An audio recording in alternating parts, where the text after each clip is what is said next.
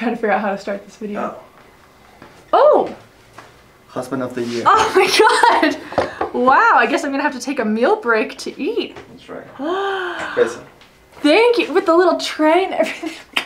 Oh my god, you're so sweet. I am. That was not planned.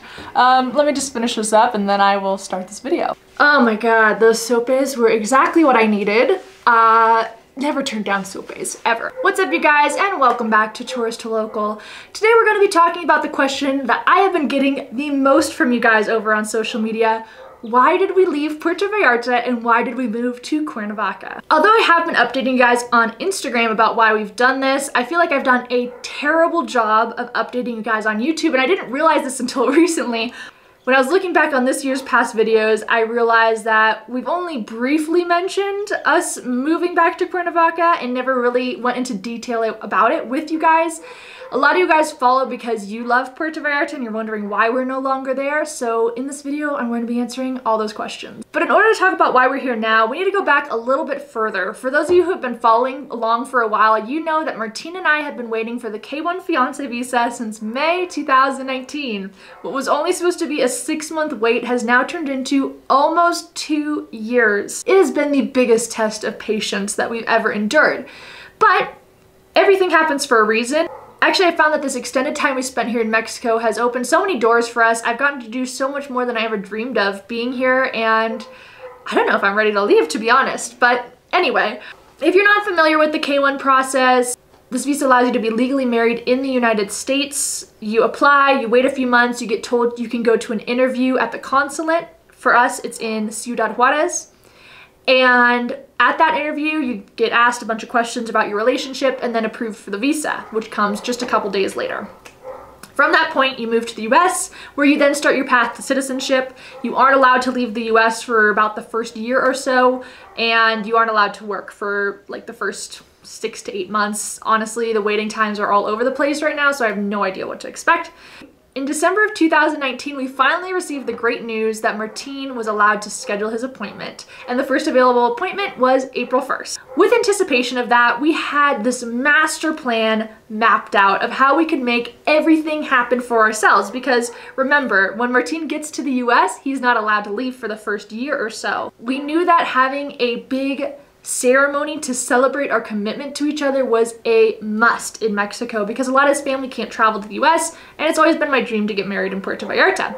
So what we decided to do is have a big party in Puerto Vallarta in February, on February 1st, where we celebrated our commitment to each other with a beautiful ceremony like a traditional wedding would be, except there was absolutely nothing legal about it or religious about it. It was simply symbolic, and it feels so weird to explain this now because this wouldn't have been something I would need to have explained if the pandemic didn't happen.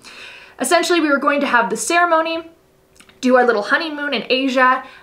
I would go to the US and start getting ready for Martine to move over there, and Martine would go to Mexico to do his visa appointment and then move right away. This is all gonna happen within a span of a few weeks, and then we'd be legally married in the US. Unfortunately, the pandemic happened right in the middle of all of those very tight plans. So what ended up happening was we did our symbolic ceremony in Puerto Vallarta. We went on our honeymoon in Asia for 3 weeks. Don't know how we got away with doing that. And then I went to the US, Martine went to Mexico to do his appointment. When he got to Mexico was around March 13th or 14th, which you guys will remember is the day where everything shut down. Flights were no longer an option for me to get back to Mexico. And any of you guys who had big major changes of plans happen in 2020 can probably understand the feeling I had basically this past year of not knowing what the future holds, so being too afraid to do anything, just hoping it would work itself out. So for 3 months I waited in the US thinking any day now the appointment will be rescheduled, any day now this is all going to go away, and it didn't. So June came around and I said enough is enough, I can't be apart from him any further. So I decided to go back to Mexico with some of our stuff. Actually, funny enough, Martine only brought 2 weeks worth of clothes with him to Mexico when he came back here because, like I said, we were all set to move to the US.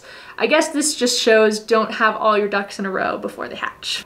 Around the time that I got here, my uncle let me know, who lives in Puerto Vallarta, that he was going to be going back to the US for a few months and wanted us to house sit for him. We thought this was a great opportunity because Martin could go back to his old job in Puerto Vallarta that he loved. He worked at a hotel. They treated him so well, and we would have a place to stay. Plus, I love Puerto Vallarta. Well, when we got there, my uncle decided to not go back to the US, which is totally fine. We were right in the middle of the pandemic, but we didn't really know what to do. So we just decided to test out the waters of staying in Puerto Vallarta again. We rented an Airbnb for 2 months, and that's when I'd spent a lot of time filming videos for YouTube. Around this time was also when I had a big salary decrease at my full-time job. I work for a corporate travel software, so you can imagine our business was super low.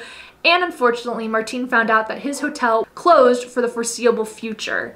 A lot of his coworkers who had been there for years, who were so qualified, couldn't find jobs because, as you know, Puerto Vallarta is a tourism hub. If there's no tourism, there's no jobs. We waited for a few more weeks and ultimately decided it wasn't worth staying there if there was nothing for Martin to be able to do there. He is one of the hardest workers I know, and that's what you guys don't see a lot of on this channel, is he loves to work. He loves to be busy, and the idea of not being able to work is not something Martin would find fun. He's not lazy by any means. And luckily enough for him, he was fortunate enough to have a job opportunity in Cuernavaca, which is his hometown. And there was a lot of pros of going back there. His mom and his brother's birthday were coming up, as well as his own. He wanted to spend it with them. Plus, he has this job that he can go to in Cuernavaca. I've actually lived in Cuernavaca previously from, let's see, June 2018 to June 2019. And I studied abroad here. Plus, I have a friend here. And the more and more we thought about it, we realized that with Martin moving to the US basically any month now, he will not be able to visit his family for a long time. We knew holidays are coming up. This could be one of the last Christmases he spends here for a while, and it only makes sense for us to be near his family and for him to be able to have a job opportunity. I am really glad we made the decision though, because I've begun to view this place through a new lens. It is so different from Puerto Vallarta. It is not at all touristic. It has pushed me so much to try to learn more Spanish, to try to do new things. There's so many towns in this area that we never got to explore that are nearby, and I would love to show you guys this side of Mexico. But for those of you guys who love Puerto Vallarta content, do not worry. We are actually planning to go back to Vallarta for a week to film some more videos, and we are going to be going to Guadalajara and Tequila as well. I cannot wait to show you guys that. And that's actually one of the great things about being here, is that we are so close to Mexico City Airport that it's a central hub to basically get around anywhere. So at the moment, we do not have any future plans to go back to Vallarta, like long term, just on vacations and such. As for the visa, there still is no update on when his appointment will be, so I'm really glad we did decide to go back here and just kind of move on with our life and not just wait every single day for this visa to come through. In terms of the future, when the visa comes through, we still do plan to move to the US. The path to citizenship for him is still something we really want to pursue while we're young, because we never know what the future holds, and we might as well get it over with now. We could end up staying in the US, or we could end up moving back to Mexico in the next like 4 or 5 years. I still would really love to end up back in Puerto Vallarta, but we will see what happens.